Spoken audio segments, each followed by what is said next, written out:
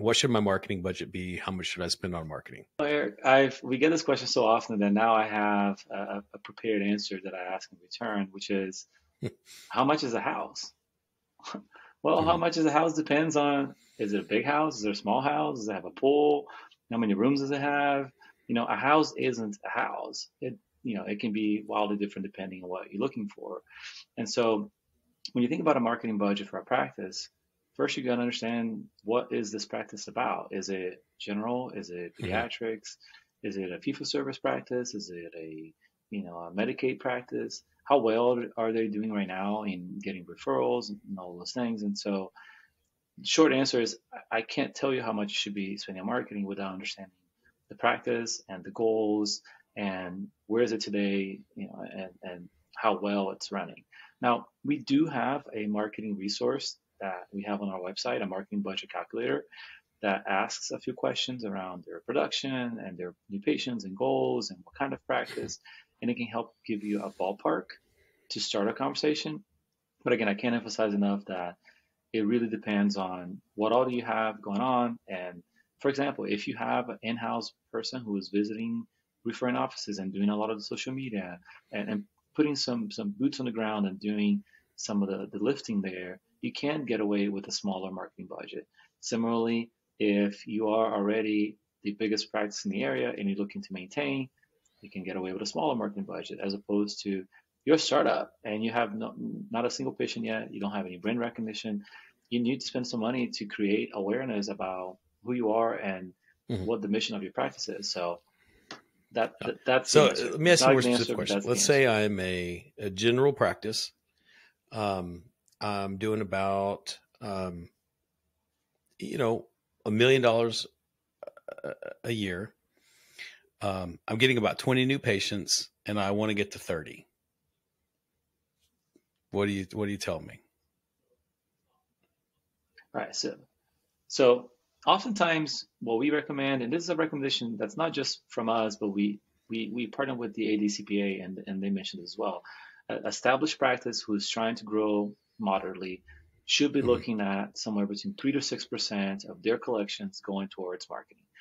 I think if you're at 20 and you're trying to get to 30, I think at, Mhm. 4% is a good place to start, depending on what other expenses you have. Because that's the other thing, right? That 4% or 3% needs to be the overall marketing budget. It's not 3% on Google It's Ads. funny you say that. How It's many times have the we gone into a overall practice and they say we're doing no investment. marketing, and then we find out, there's $2,000-3,000 in sponsorships and things, and you're like, man, like how's this not marketing? Yeah, yeah. Yeah. Or the other funny one that I've had is they want to know if Mhm, their mhm. pens that got the logo or their notepads that have the logo, if that's on the marketing budget. Sure, but I think for me, I look at the marketing budget as anything that's going to help drive Yeah, that's new how I would patients separate it. and grow the business. So your pens and your, Hmm. yeah, if you're giving it to existing patients, that shouldn't come out of your Yeah, marketing line item. yeah, or That should just be in goodwill. It's operational something expenses or not marketing. supplies. I would call marketing the intent to acquire new patients. Yes. Yeah. Not. Yeah. Cool. Now, Yep. what what do you think are the differences in marketing budget between a PPO driven practice and a fee for service practice? I think a PPO practice, depending on where they are, oftentimes they can be in a more price sensitive area, where it's more blue collar. I think they can lean more heavily on immediate need, Mm-hmm. Google Ads, sort of dentist near me kind of campaigns. I think you can do with Facebook. I think you can get away with perhaps less than ideal website in terms of look and feel. There's more forgiveness there Hmm. because a lot of your patients are going to come just Yeah, because of the we've fact that you heard have yeah, their we've heard insurance Saskia plan. talk about But on a PPO driven practice, the biggest barrier to schedule is, do you take my insurance, yes or no? Yeah. So talking about the insurances they drive is probably more important sometimes than the other elements of the website, if that's the biggest barrier to schedule, right?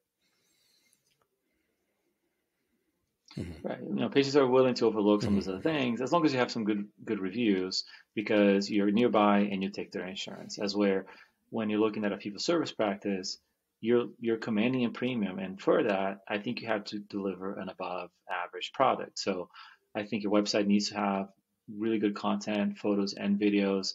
I think you need to demonstrate excellence with testimonials and case studies. And I think when it comes to the marketing itself, we don't see a lot of success for fee for service practices if you're just targeting dentists near me. I think the campaigns themselves need to be Mhm. around pushing out the video content you've created, and the messaging and the mission of your practice to inspire people to want to pick up the phone and call. It's not just a transaction of I need a dentist right now and you're here, because there's a lot of cheaper options around Yeah, you I think a fee for service than you practice are. has a higher barrier to demonstrate excellence than a PPO driven practice does under most circumstances. Yeah, yeah. Now, what about a practice that's Yeah. trying to add an associate? What if they had, say a 3% budget and then they want to add an associate? What do you think are some of the changes they need to make there to their marketing plan or their marketing budget? Mhm.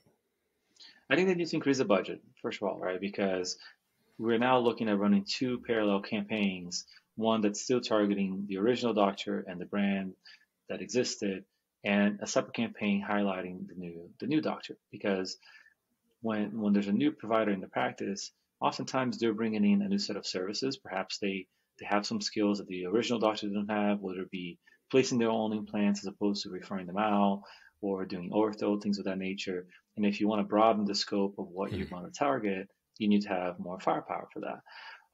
I think one of the recommendations that I give often to clients is, if you're finding an associate that aligns with your philosophy, to create content together so that you're presenting these two doctors as a unit, how they have similar philosophies and all those things, because otherwise the tendency is the new patients want to see the established doctor because that's who they've Mhm. heard, and they don't want to see the new associate. And so you have to do double time a little bit, if you will, on providing content and generating credibility for the new associate, so that you